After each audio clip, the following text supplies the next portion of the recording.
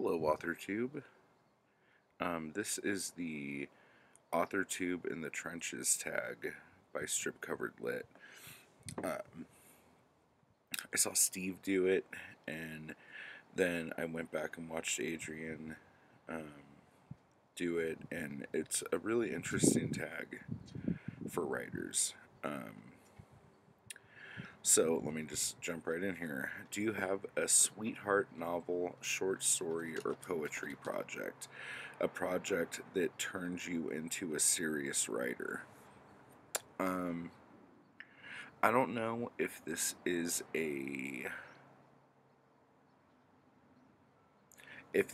like something that you've already done, then I would say Black Star Canyon, and people could argue that that made me a serious writer or not.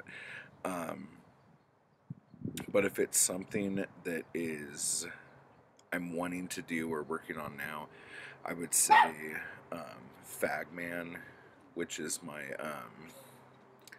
kind of like dystopian um, sci-fi kind of thing. Um, it's making me think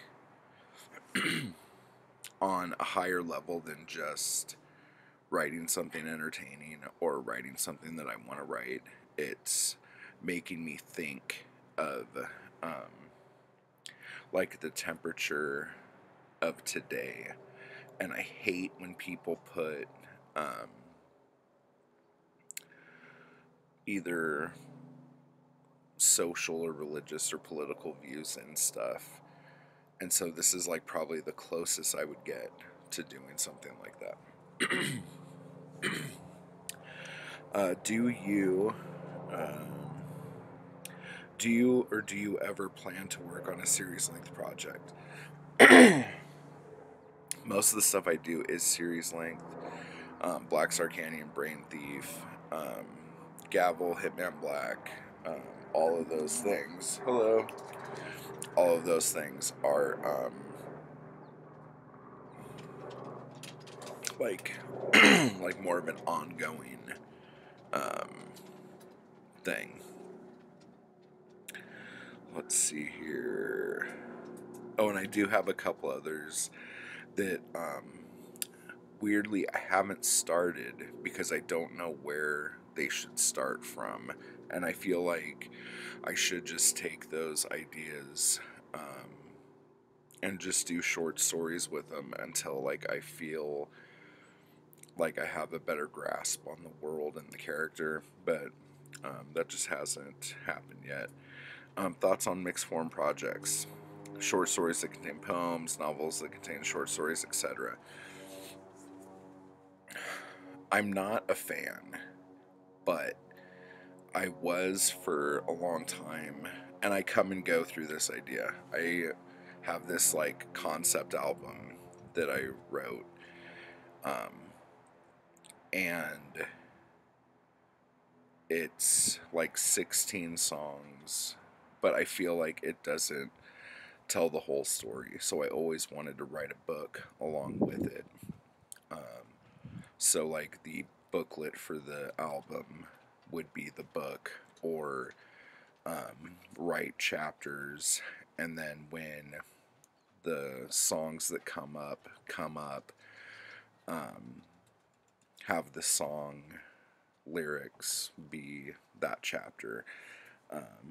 But I just haven't done it yet. And like I almost went and did like a Kickstarter for it just so I could get a better recording of everything. But I just haven't done it yet. Where do you picture publishing in 10 years? I honestly still think it's going to be in a state of flux where they don't know what's happening. Obviously, independents will probably have more avenues than they do now. What I do think, though, is that I can't remember where I heard this or if this was just a test, but they had these like kiosks where you could go up and like order a book and it would print and bind the book right there. So it's almost like a 3D printer, but for books. Now that sounds stupid because everyone's like, well, it's paper. You print paper. It's just like a printer. But the binding, the cover, hardcover, soft cover, whatever, I feel like that will end up being the norm once the publishers, like the big publishers, kind of can break ties with their supplier, their material suppliers, and the people who are actually printing, binding, and doing all that stuff. I feel like on a business sense, the publishing company will make more money if they are just putting the books out there and people could get them whenever they want them, and it's like a print on demand thing, but really on demand, not like a print on demand and then you wait a week for it to be shipped to you, like a print on demand where you wait 5 minutes while you're drinking your Starbucks kind of thing. And then when that happens, I feel like the indies will quickly find a way to infiltrate that, or some company will do that for indies, and then you'll just have like book kiosks like next to like soda vending machines kind of thing. If you could have one booktuber review your work, who would it be? Anybody. If any of you guys want, and like even if it's just like you guys want to read a story or read one of my books or something like that, just let me know down below and I'll send them to you. Like, it's completely fine. You don't have to do a review on it if you don't want to. You can if you want. But if you would like some of my mystery stuff, my horror stuff, my sci-fi stuff, just tell me and I'll send you stuff. That's completely fine. Writers' quarrels are things of legends. What author alive today would you want to spat? This is the problem, because I feel like I only read old dead white guys. So, I don't think I read anybody who's alive right now. When Steve did this video, I was trying to think about it. Couldn't think of anybody. And then I watched Adrian's video, and I still couldn't think of anybody. So if I come up with somebody who is alive, yeah, I don't know. I really don't. I can't think of anybody. Have you ever been a part of a writers group? Yeah, I've been a part of many writers groups, but I don't feel like they were very strict. And when it turns into me being the one who has to make it strict, that becomes like a job, and I'd rather not do it. So that's kind of what's happened. I'm in a writers group right now that like we don't have like things that we do all the time, and we used to show each other our works in progress and stuff, but now it's more of a, not like a, it's almost like a therapy group, like where we just talk about what we're working on and like what we're worried about and marketing problems and things like that. This one was weird. Do you have a favorite writer's craft book? And the next one is, do you have a least favorite writer's craft book? This is so difficult because I feel like writing, and a lot of people would disagree with me on this, and that's completely fine, but I feel like writing is just you telling somebody a story, you know, like you using your personality almost to convey a story.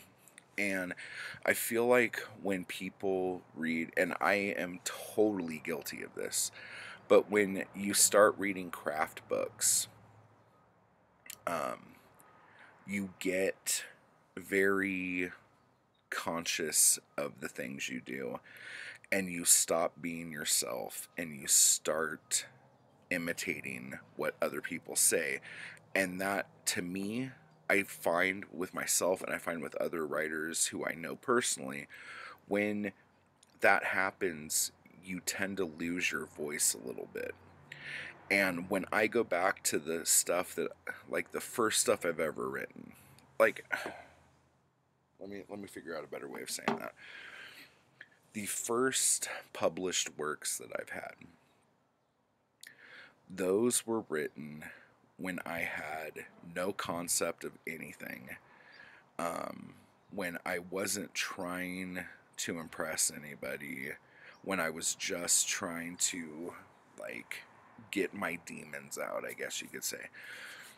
And even though those are not the best written things that I've done, I almost feel like those are my favorite because those are the most real that I had ever been.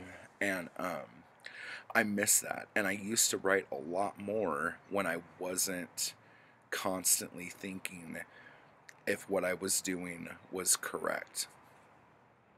And so I go through these phases of really missing that and trying to recreate that feeling, but I already have those thoughts in my head. So it's almost something that'll never happen, you know. It really, really, it's frustrating. Now, with that said, my favorite craft book, I'm gonna change this up a little bit, and I'm gonna say a podcast, and it's called Writing Excuses, that Brandon Sanderson and a few other people are on, especially the early days of that podcast.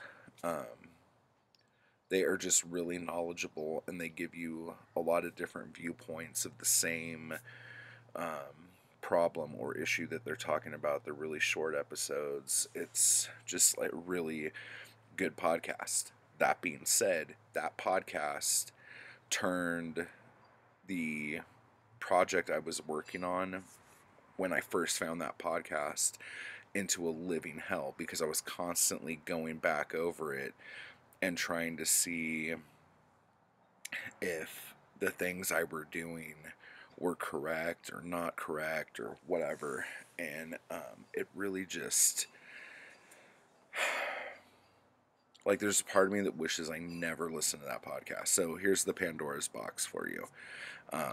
Listen to that podcast if you want to constantly second guess everything you ever do, but at least you'll know what you should do and shouldn't do according to the man, whoever the man is. And then my least favorite book on writing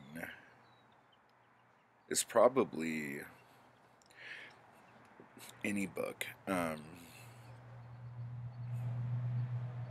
That's not true. And, like, I know Steve said this, but I found On Writing by Stephen King, like, I felt like I was getting more of his life story than any advice, really. And I found myself annoyed the whole time when I was reading it. So then when I would get to some advice, I would be so irritated that it was hard for me to go. But I think that's because, but I know a lot of people who, like, swear by that book, and that's fine. But I think it's all about expectation. And if you go into a book expecting to find the answers and you don't get those answers right away, your expectations have already made you hate that book. So that's how that goes. But if there is any advice from this that I could, like, throw out, it's just write a story. Doesn't matter how long the story is. Could be a novel, could be a short story. Write a story and write it the way you talk. Don't write it the way you think people would want to hear you talk, or don't write it the way you think books should be read. Write a book the way you talk. And just see how you get through it. Chances are you're going to get through it really, really quickly because it's just you talking. And that, and this might be horrible advice. You know, some people might say, ooh, don't listen to that. but that is your voice, you know? Like, you don't need to create a character to write your books, you know? You're you. And I feel like a lot of publishing and a lot of writing advice takes you out of the equation. They want you to become who you're supposed to be, they want you to become the voice that is a normal voice that people are used to reading. Just be you, you know? However you tell a story. I mean, obviously when I write a book, I don't go, ellipses. You know, I don't do that. So um, there's a little bit of wiggle room there, but be you, you know? And I notice a lot of the people who I would want to tag on this have been tagged, but I'll just go ahead and tag my writing homies here. So Peter, Britt, Shan, Zane, do this tag, buddy. Come on. Devin, you know, Devin. So yeah, do this, and anyone else out there who's writing, definitely. I think there was a question that I missed. I'm gonna go back and look real quick because I remember there being something about. Nope, that was it. Okay, so until next time, everybody. I just gotta find the off button.